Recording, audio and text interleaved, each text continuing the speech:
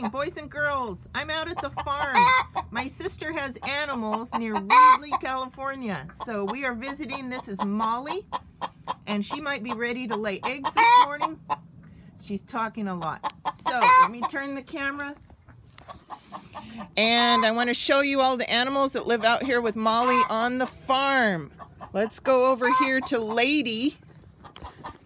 I don't know if you can see her. She's eating right now. She doesn't like her breakfast interrupted. This is Lady. She's a miniature horse. Hi, Lady. And two goats. Maxwell. He is a Nigerian dwarf. A Nigerian dwarf goat. Oh, he's climbing up to see me. Hi, Maxwell. Goats have beards and sheep do not. Ringo. Oh, Ringo and Maxwell. So he has a beard. Maybe somebody in your family has a beard. Beards. Only goats have beards. Only goats have beards, but sheep don't. If you visit the farm and you see other animals like the petting zoo. Maxwell really wants to come in, but he can't right now because we are here with George. He's another mini horse. He's a boy, Lady's a girl. And this is my sister, Terry. She is Mrs. Erskine at Reedley High School. Hi. And she's going to tell us a little bit about George. George is a miniature horse, and he's pretty small. He's only 33 inches tall right here. Wow. And he's eating, and he likes to be brushed to keep his fur clean. Maybe just like your dog. Yeah. And I brush his mane. The hair on his neck is called a mane.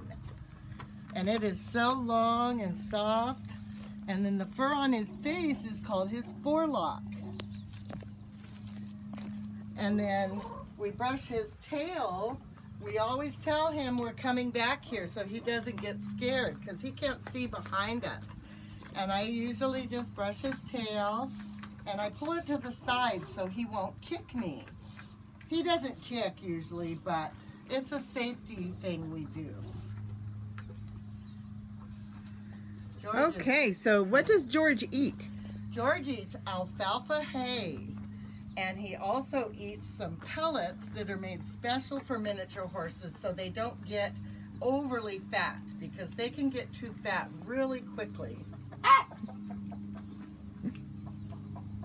Okay, so George eats pellets, kind of like dog chow, but it's horse chow, and he eats alfalfa, and the goats like to share and eat that too. And then what do the chickens eat? The chickens eat a corn pellet with a little bit of oyster shell mixed in so they get plenty of calcium. Okay, like you guys drink your milk for calcium. Let's see if we can see Molly.